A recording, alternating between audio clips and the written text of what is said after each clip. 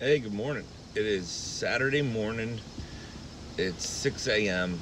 and I can't pull into the driveway of the job I'm on until about 6:15.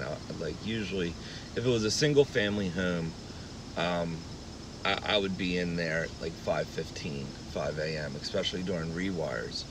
Um, but I gotta wait a little bit. So I wanted to talk to helpers, okay, and how to hyperdrive your growth in this trade.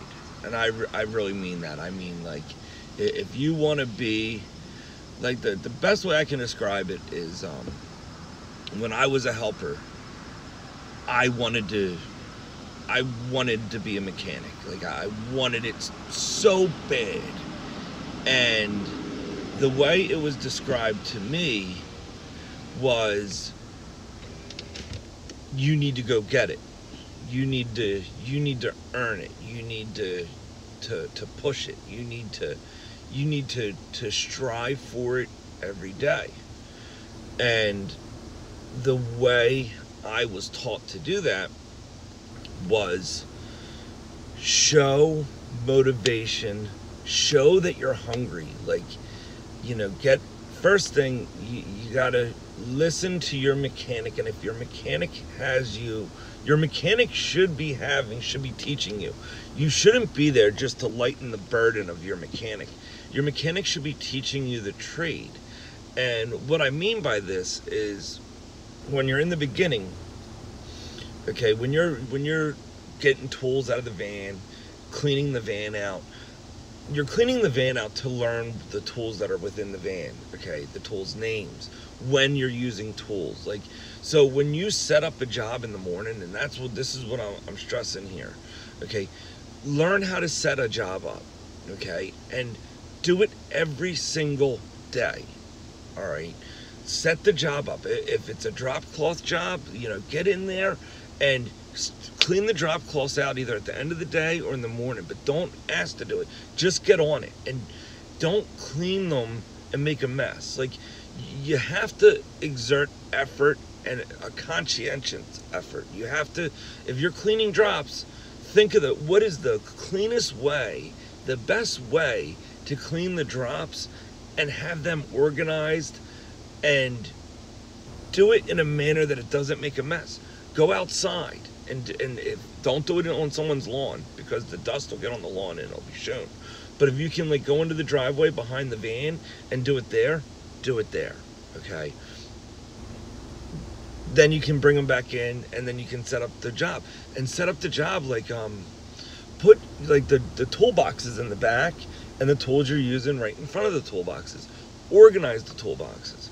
All these things are teaching you a rhythm. They're teaching you rituals, okay? And that's what you want every morning. You want a routine where you get in, and the quicker you learn your routines.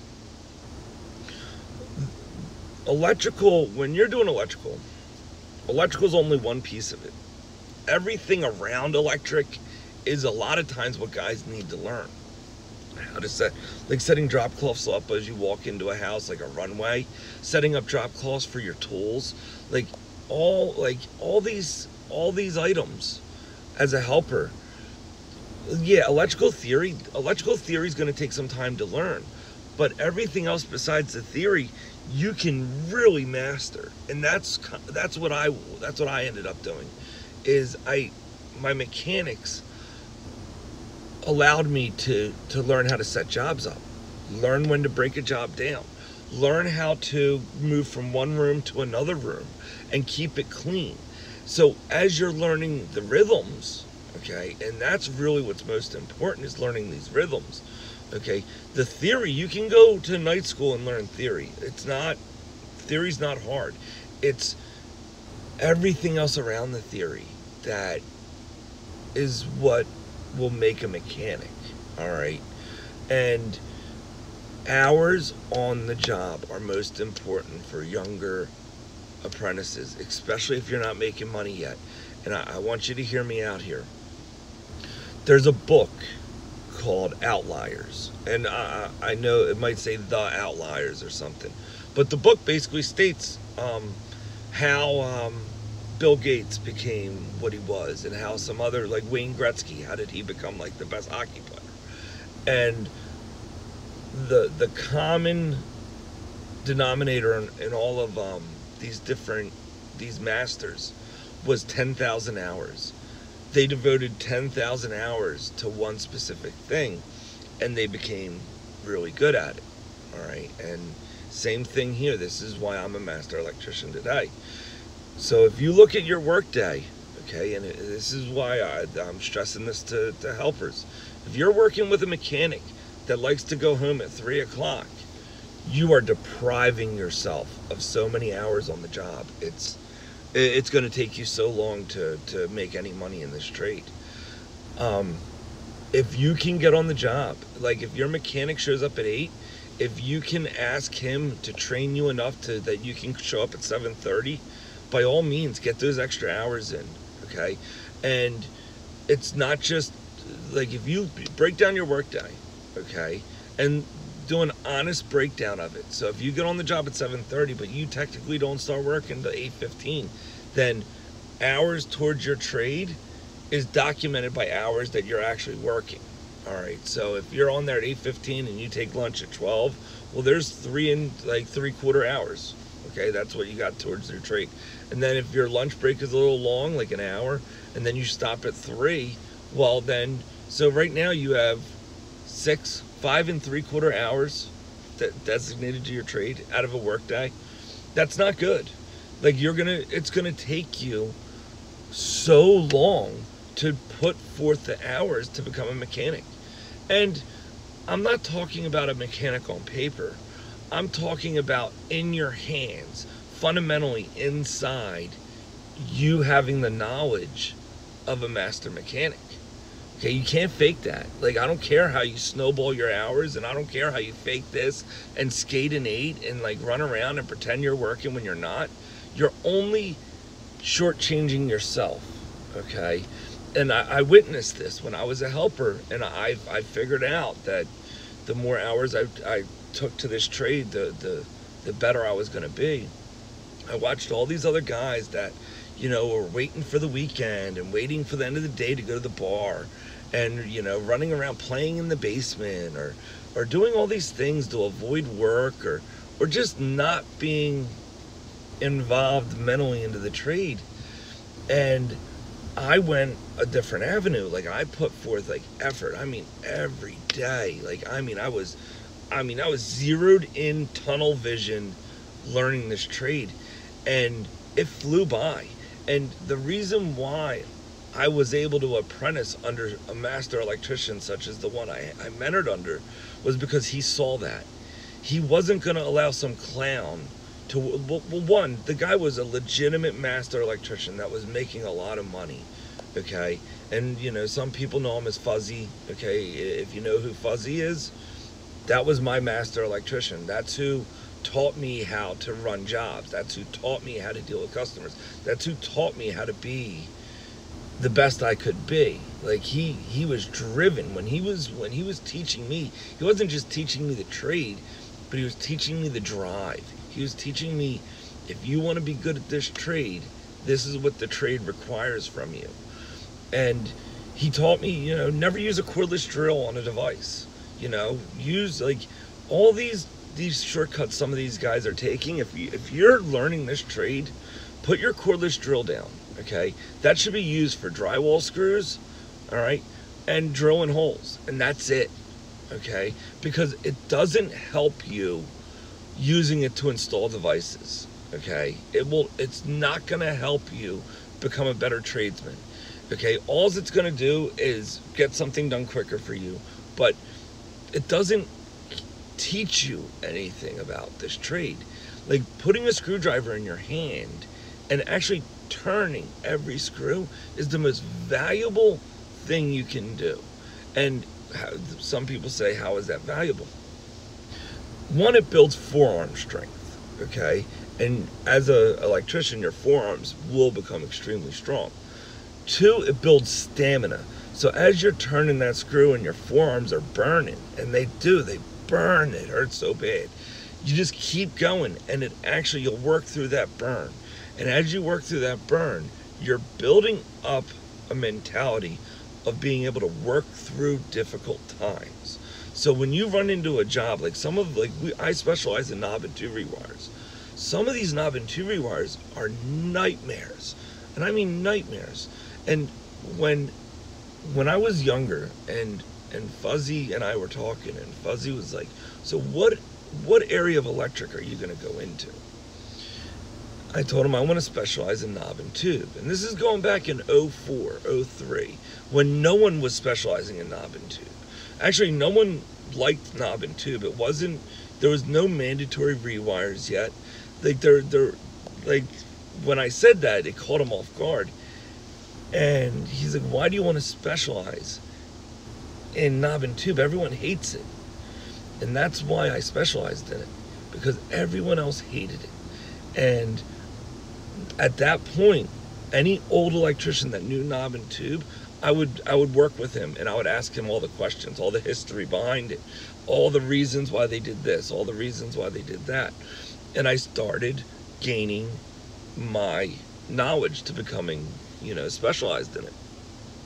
And that motivation to do it, like if I didn't have motivation, I would have just worked my 8, got off, and would have played with my quad or go camping, but I was motivated to excel in this trade. And that's what I talk about, getting those hours in. If you want to be a mechanic, you got to be motivated in this trade. You have to want to work, want it, want it to the point where, every minute that I had when I was in my 20s, I tried to work. I weekends, and I didn't do side work. I don't think side work's a good idea, and this is why. When I was working underneath Fuzzy, all right, from 8 a.m. to 4 p.m., I gave Fuzzy my all, okay? And if I could extend a job underneath of him, I would, and then I would go home and I'd sleep. But I gave him my all, and as I gave him my all, he would give me more money, okay? And that was a good return. And if I went on and I did side work, I wouldn't be giving him my all, because I would be going somewhere else. And I got compensated by dedicating myself to my mechanic, okay? And in return, my mechanic gave me more money. So what happened with me and Fuzzy was, as I gained more knowledge and I became better and better and better, I then became a subcontractor. So 3 days out of the week, I'd work for Fuzzy, and then 2 days out of the week, I'd work for myself, okay? And that's, instead of doing side work like on the weekends or like at night, I allowed it to take up my normal working hours, all right? And by doing so, if I had a difficult job Monday and Tuesday, on Wednesday when I went to work with Fuzzy, I could ask him, what's this? And he could teach me how to become a business owner, how to have integrity. The number one thing was, you have to stand by your word. If you say you're going to work, doesn't matter if you're sick, it doesn't matter if you're hurting, it doesn't matter if you're hungover. If you tell someone and you give someone your word, you have to live up to your word. And that was huge, okay? That in this trade, so many people go back on their word. The fact that I kept my word, there was a mutual respect between us. And he saw what I wanted, okay? And he gave it to me. He gave me my knowledge. He taught me how to run jobs. And it all comes down to those hours, okay? Don't try to work, if you're early in this trade, don't try to just work 8 hours. Try to be on the job before your mechanic. Ask him if you're allowed to set up. And this is what's really going to help you. Ask if you can break down the job to the point where the responsibility is 100% on you, and you don't have to be told a single thing that you missed. And that was always the goal when I was breaking jobs down, was Fuzzy should never have to come up to me and tell me I missed something. All right? He should never have to remind me to do something. Because if he's reminding me to do it, that means I can't do it on my own. All right? And as you're learning this trade, you want to be able to take on the 100% burden of responsibility for anything you do, to the point where someone can't correct you. Okay, and that should be your goal, and you should be driven to accomplish that goal. And as long as you're driven to accomplish that goal, you will excel in this trade. Excel. This trade is in desperate need of leaders. We have hundreds of people in the trade, but we don't have a lot of leaders. We don't have a lot of people that will take on the responsibility and the burden and give their word. When they say something will get done, it'll get done correctly, cleanly, and 100%. That's something that we're not teaching guys. I see grown adults using excuses like, oh, I couldn't do this, or I couldn't do that, or, because of this or because of that. Like, they're always giving excuses. I was never allowed to give an excuse underneath my apprenticeship. Never. Okay? An excuse meant I failed. An excuse meant I can't be on my own. And I was so driven to be on my own that I wouldn't give an excuse. I would, if I missed something, I made sure I wouldn't miss it twice. All right? And if I had bad habits, okay, Fuzzy made sure I got those bad habits out of me. All right? And that's why these younger generation, if you want to become a mechanic, log in real hours. Don't fall back on your heels, okay? Be aggressive in wanting this trade. Be aggressive in your rituals in your morning. Be aggressive in your sleeping habits. Be aggressive in drink your coffee, that's great, but you got to make sure your diet can handle the amount of energy this trade needs. All right? And I promise you, if you do this, if you do it just for 1 year, try it for 1 year, and I guarantee you will be a different person at the end of it. All right, so it's been 15 minutes. I'm going to get back on the job. God bless. Take care. Good luck. Talk to you soon.